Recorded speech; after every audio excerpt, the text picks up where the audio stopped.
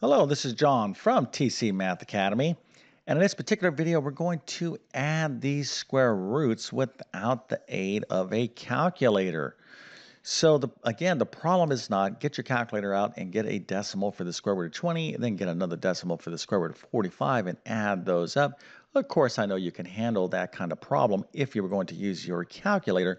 But what we're going to do in this problem is use our algebra knowledge and our knowledge of square roots and radicals to simplify this problem, i.e.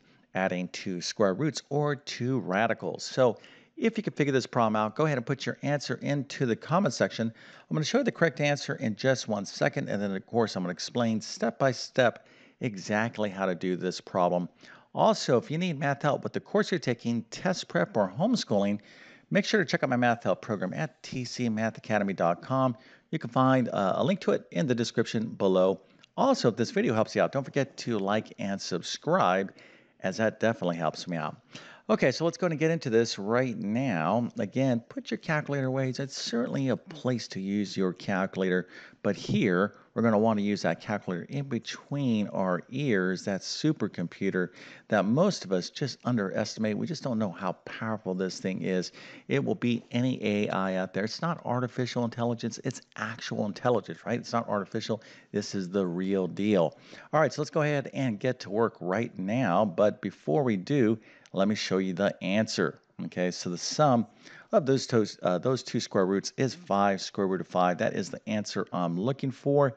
Now, if you got that right, that's excellent. Matter of fact, let's go ahead and give you a nice little happy face and A plus a 100% and a few stars, so you can tell your friends and family that you were able to add up two square roots without the aid of a calculator. They'll be like, oh my goodness, that's amazing. How did you do that without artificial intelligence? You just tell them, listen, I just used my brain and some math skills, and I was able to do this problem. So this is not that difficult. And let's go ahead and get into it right now. All right, so what you need to know is a couple things here. First of all, you got when we're adding square roots in algebra, okay, and this is kind of stuff you learn in algebra, although we don't have any variables here, you kind of want to think of combining like terms. Let me kind of back up here and kind of show you what I'm talking about, just to be kind of crystal clear about this. So if I have 2x and I want to add this to 3x, now if you know basic algebra, we can add these terms because these are like terms. They both have an x, so what we need to do is simply add the coefficients or these numbers. So if I have 2x's here and 3x's here, in total I have 5x's. Okay, so I can add these because we're talking about the same thing, x's right here, correct? All right, now if we have this situation, 2x squared plus, 2x plus 3x squared. Now, how do we do this, or how do we add this in algebra? Well, we can, okay? Because this over here, this is 2x's, and over here I have 3x squareds. Okay, so over here I got a couple x's hanging out, and then over here I got an x squared, and the x squared. So I can't really combine the x's with the x squared, so there's nothing I can do here. So you want to kind of keep that in mind, because this concept of kind of combining like terms is exactly what we need to do right here.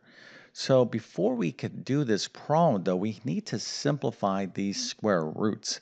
And this is another very important skill that you need to be able to look at, like the square root of 20. And it's kind of like simplifying, as in reducing a fraction. We want to write these things in their simplest form. Now, I'm kind of talking about multiple skills in this particular problem. By the way, if you're a little bit lost already and you're like in any sort of algebra course, definitely check out like my pre-algebra or algebra 1 course. I also have a ton of additional videos on my YouTube channel that can, really get further into this. But let's take a look at the first thing we need to do before we can even determine whether we can add up these two square roots, because they're not written currently in their most simplest form. Okay, so what we want to do is look for perfect squared factors. So in other words, the square root of 20 is the same thing as the square root of 4 times 5. Now the square root of 20 is also the same thing as the square root of 2 times 10, but we're not so interested in factors like 2 and 10 or 1 and 20, things like that. We're looking for perfect squared factors. Okay, now what are those? Let me just kind of back up here and show you. I just can't control myself when I start explaining this because I'm thinking there's probably someone out there doesn't know what I'm talking about. Perfect squares are numbers like this: 4, 9, 16, 25, 36, on and on and on. These are the kind of numbers you want to look for.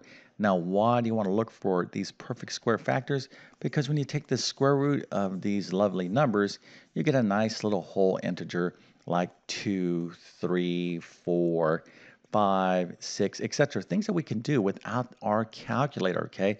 But these numbers here, 4, 9, 16, 25, 36, these are perfect squares, right? Because when we square 2, it gets perfect. It's perfectly written as 4.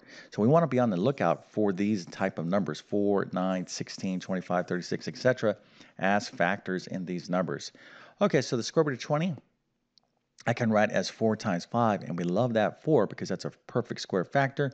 And 45, we can think as that as 9 times 5. So 4 and 9 are both perfect square factors. So now, what do we do with this current situation? Okay, so the square root of 20, again, we can write as 4 times 5, and the square root of 45 we can express as 9 times 5. But here's the deal.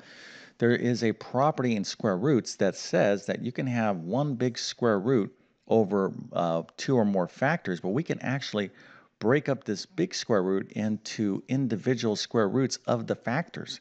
That's pretty cool, right? So you can go square root of 4 times the square root of 5, or I could just write the square root of 4 times 5. Now, writing it this way is going to be much more helpful to us, and you'll see exactly why in a second. All right, so we have the square root of 9 times 5. I'm going to break that up as the square root of 9 times the square root of 5. So why is that so useful to us? Well, let's see that right now. All right, so the square root of 4, so the square root of 4 times the square root of 5, this is still our square root of 20, but when we write it this way, we can take the square root of 4, and that is 2. Okay, so we're talking about the principal square root, i.e. the positive version of it. You don't have to put the positive and negative in. There's times you need to do that, but in this particular case, the square root of 4 is 2. So that's 2 times the square root of 5. And the square root of 9, of course, is 3. So that's going to be 3 times the square root of 5. So now, really, our problem distills down to the square root of 20, okay, is equivalent to 2 square root of 5 plus that square root of 45 is equivalent to 3 square root of 5. And now you look at the square root part as like those x's and x squareds, all right? We're talking about the same things over here. So I have 2 square roots of 5 hanging out over here, and I have 3 square roots of 5 over here. So altogether, we just simply need to add the coefficients. So that would be 5 square root of 5. Okay, so this is absolutely a critical skill for those of you out there that are in any sort of algebra course. Again, don't look at this as saying, oh, well, hopefully I won't run into this again. You need to know how to deal with square roots.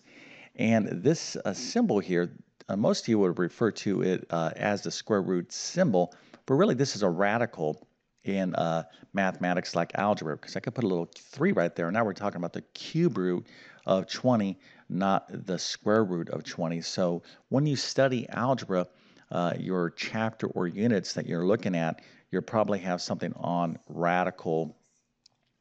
You probably have something about square roots as well, but the main chapter is going to be something like radical expressions, radical equations, etc., etc. And this is a very, very important part of algebra indeed.